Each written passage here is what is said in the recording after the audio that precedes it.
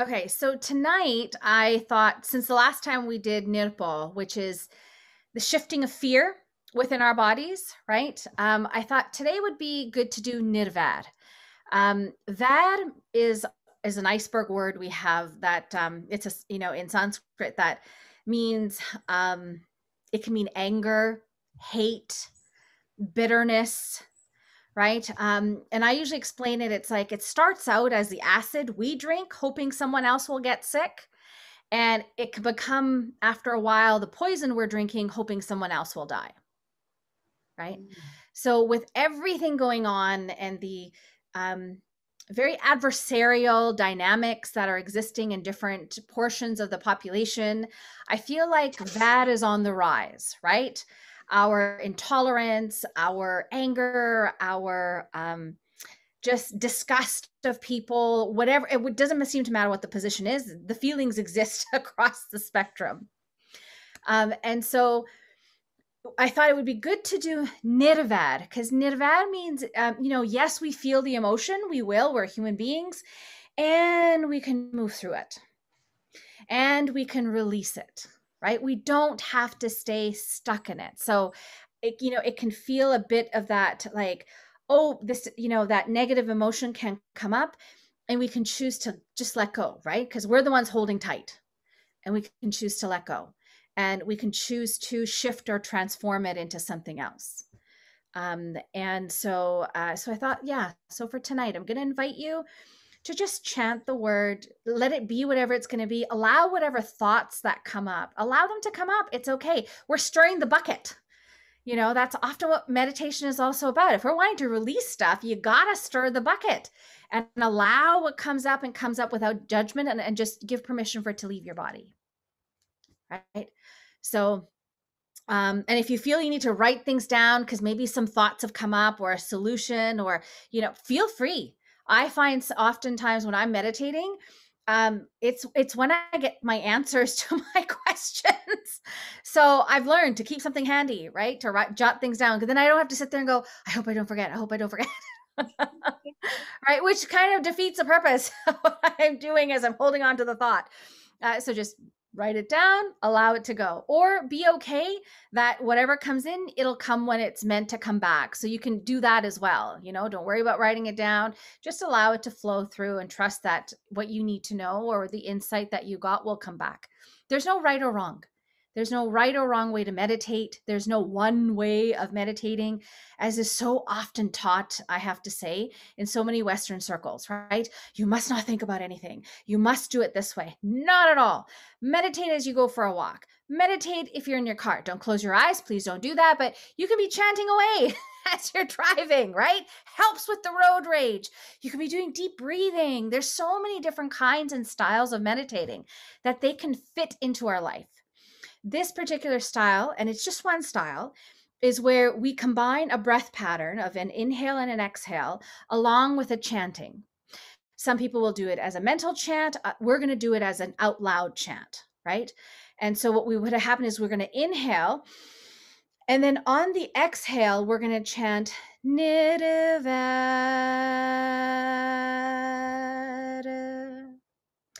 The spelling of Nirvair is Nirvair. Now, as a Sikh, I roll my R's. So if you're Irish or Scottish, it should be really easy.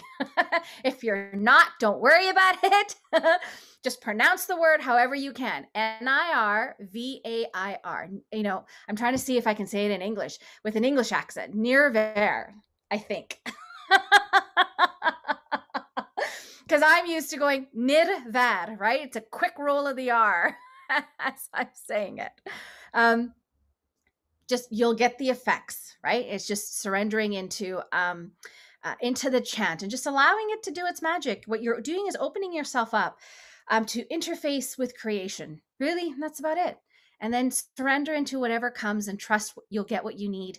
And sometimes it's just, my last meditation I did, it was just quiet. Like literally it was quiet in my head. And I was like, oh, well, that's an interesting experience. And I surrendered into the quiet of it, rather than this idea came or that idea came or whatever. So For our background music, we've done this one before. It's called The Glory of Dusk. And it's an evening rag. Rags are a science, like it's the science of sound out of the Indian subcontinent. And so the rag that's being sung is Raga Puriya Kalyan. So The Glory of Dusk. And so apparently it's a combination of two ragas. I'm just literally reading off of YouTube here. Puriya and Yaman. Its mood is somber, meditative, contemplative, devotional, as so many rags that are played at dusk tend to be. And so I thought this would be like a nice, lovely background music for us to chant to. So, all right. So if we can begin, we're going to actually, practice saying Nirvair. So it's Nirvair. If you can repeat. Nirvair. Nirvair. Yeah. Nirvair. Nirvair. Okay. So I'll be chanting. So I'll have the breath pattern and count, the inhale and the exhale, and just, please follow along. So what we want to do, I'm going to start the music, and let me know if this is too loud or not. First of all, too loud or not loud enough. Is it good? Okay, perfect. So if you can close your eyes and start to become just present and aware in your body. And just breathe easily, comfortably.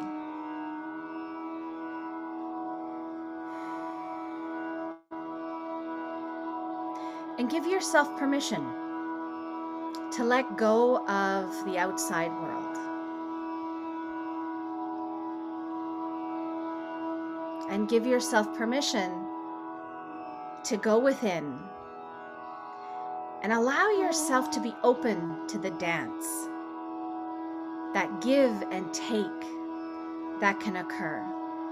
You get a chance to partner with the universe.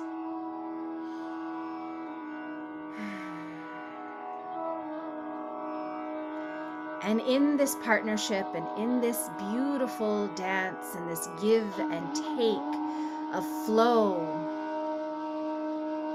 give yourself permission to allow whatever you're angry about, whatever you're upset about, to allow it to come to the surface.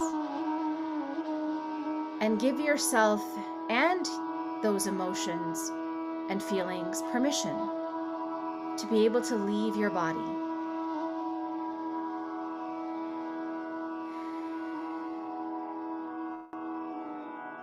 Feel yourself in your body.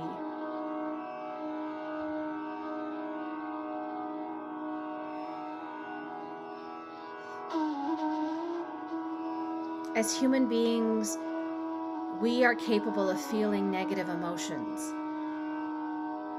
And unfortunately, we're often told they're not good, so we work on avoiding them. And when we do this long enough, they end up becoming the monkeys that ride our backs, the programs that run our subconscious. And very often, they are counter to our values and beliefs. They are a counter to how we really want to show up. And so we must make time if we want to be more in alignment with our authentic self. We've got to make time to be able to unpack and allow what does not serve us to leave, doing that sort of sense of spring cleaning, so that these feelings and emotions and upset that we have doesn't solidify into something that ends up in dis-ease, bitterness, baggage. And so just sit with that As I say those words, whatever it brings to you, just sit with that emotion and just allow it to be. And then I invite you, as we meditate together, as we chant Nirvair, I invite you to allow yourself to fill with the warmth that comes when we are in that dance. Our bodies warm up when we exercise. Allow that heat to soften and allow it to melt what needs to melt. Allow it to evaporate what needs to evaporate, and allow it to let go of whatever we need to let go. And so please begin with me as we will inhale, and on the exhale, we will chant Nirvair, and we will do so for 20 minutes. You don't have to worry about the time because I'm going to set a timer. And when it goes off, I will guide you back. Nirvair.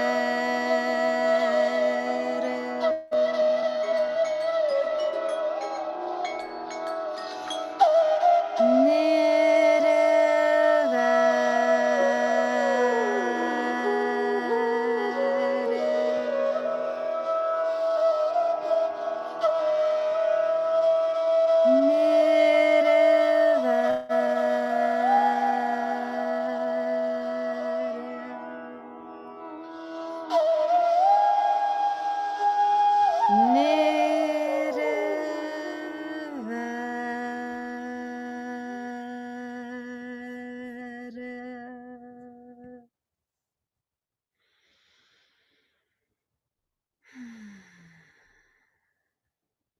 Inhale, exhale.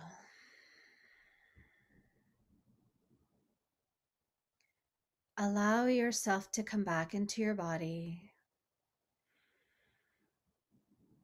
to be present.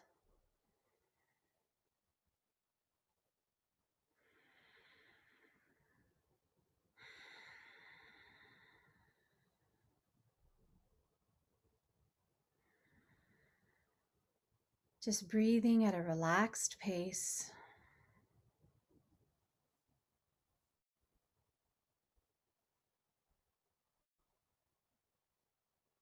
And when you are ready, you are welcome to open your eyes and join the rest of the group.